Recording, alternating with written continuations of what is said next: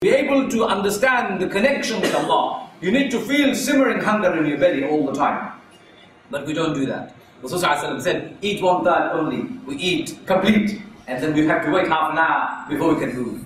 That is unbelievable and unacceptable. So the question I have is, have we become people who have learned to restrain? And have we become a people who are able to abstain? Have we become a people who have developed the conscience and the appetite to be able to eat less? Are you contented with less food, or do you eat so much more? In the month of Ramadan, all your fat should have been burnt out by now.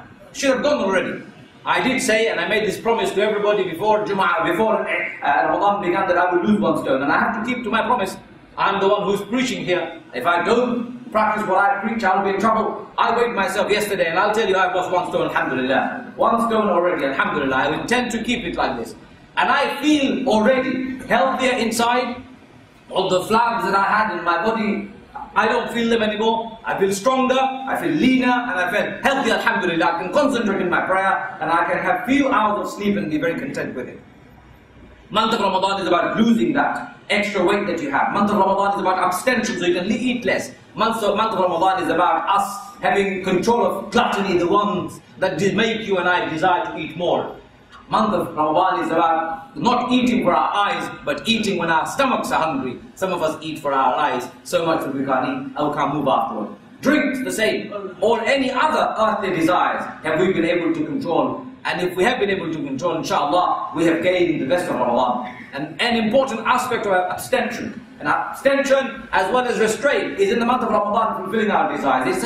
It is perfectly halal for us to approach our wives, or our wives to approach us. Is perfectly halal. But in the month of Ramadan, during the daytime, we don't approach them, because you know Allah ﷺ has made a very clear injunction in His examples. And of course Allah Azza wa Jalla says, and stay away, because in the month of Ramadan you're learning to control.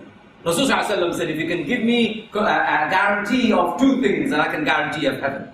One is what lies between your jaws, which is our tongue, and what lies between our leg, our private part. If we can guarantee, also this too, Rasulullah ﷺ said, He can guarantee you and I heaven. What does He mean? We should not become enslaved by and driven by sexual desires 24/7. Some people are addicted to having sexual desires fulfilled. If that addiction has overtaken you, Ramadan was the best month to learn how to restrain.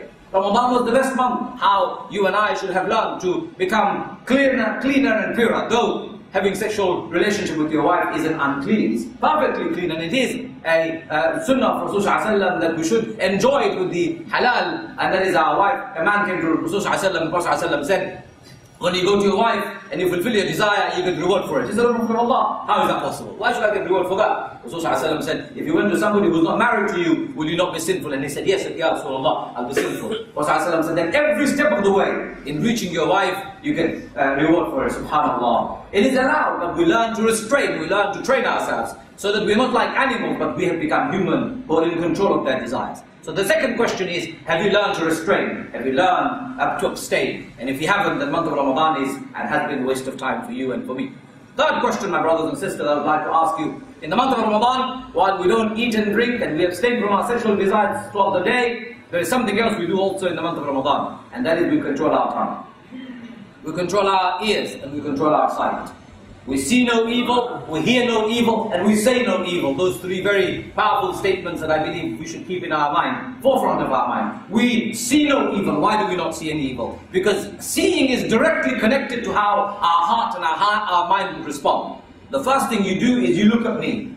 You don't necessarily respond to the voice first only. You look at me, and it's that looking and seeing the gestures that make you connect. It's what make you understand. It's what makes you feel and move, and inside you, either your emotion goes up or down. It's sight. And the first point of recognition is the sight. And if you start seeing the wrong thing, your heart will become desensitized. Your heart will become corrupted. Your heart will become infected. And your heart will be in trouble. فِي قُلُوبِهِمْ مَرَضٍ. And that disease that comes to their heart comes through their sight first. Are we and have we learned to control our eyes? Do we see wrong things? Has the television been on at home for you? I hope it hasn't. For me, television should not be on in the month of Ramadan. Well, some of you may complain, well, we will not be able to do the Islam channel. Well, unless Islam channel's problem, not mine.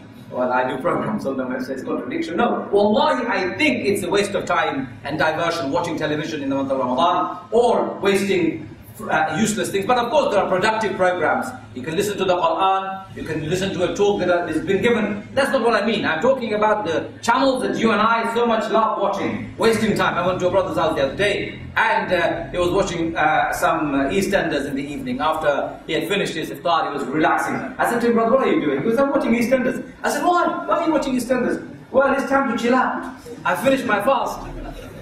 I said, but you're still in the month of Ramadan. The barakah of Ramadan is just going away. Switch it off.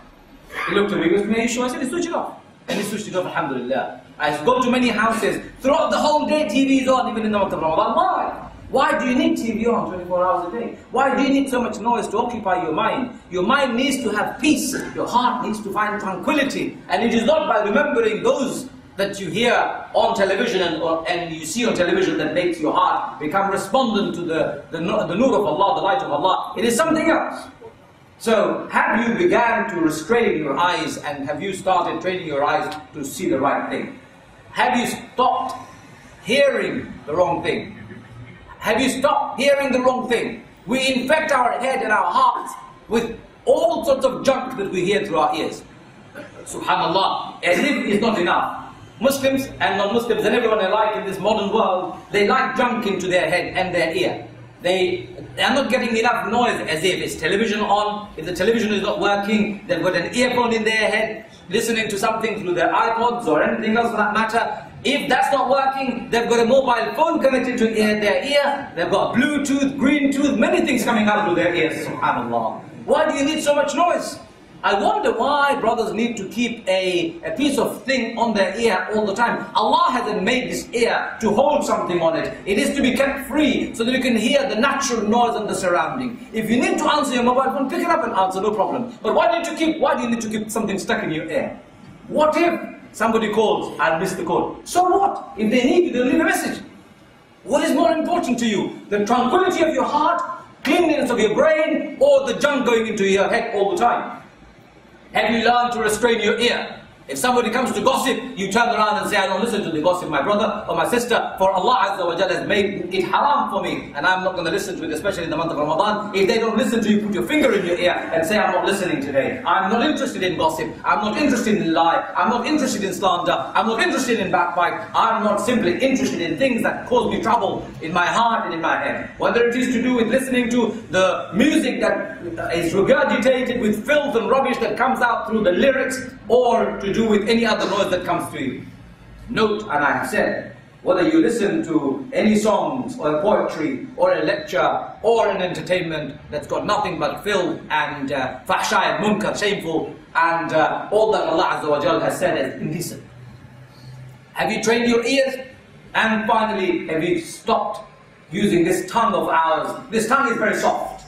It can say to somebody, I love you, and that's it. MashaAllah, a wonderful relationship begins. And it can say, I hate you, and a beginning of an enmity that may last for years and years and years. This tongue is very soft, and yet it's the most powerful tool on the face of this earth. It's the tongue that makes or breaks. It's the tongue that is responsible for many wars in the world. It's the tongue that is responsible for many divorces in the world. It's the tongue that has broken up families, fathers from children and children from their families, and many more. If we are able to control our tongue, wallahi, we'll be good people. When you're angry, you just lash out with your tongue anything that comes out through your mouth. Do you think before you say? Control your tongue in the month of Ramadan. For this is the importance of fasting in the month of Ramadan. Is you have learned to restrain your tongue. You've learned to restrain your ear. You've learned to train as well as use your eyes for the right reasons. Third question was, have we began to control these three very important sensory items that we have in our bodies?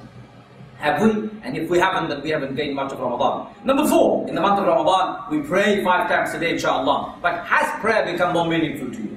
Has prayer become more meaningful to you? You're standing in prayer, do you just doing the motion because it's month of Ramadan? Or are you actually really standing in prayer? Are you having a conversation with Allah? Are you having a dialogue with Allah? Are you telling what Allah wants you to tell Him? Are you standing in prayer and thinking about what am I going to have for iftar? I know many people do. I park my car, 10 seconds to go before I have to finish quickly. Why is the Imam reciting so long? I've been told by people, brother, I parked my car in the wrong place, of course. Why did he do such a long surah?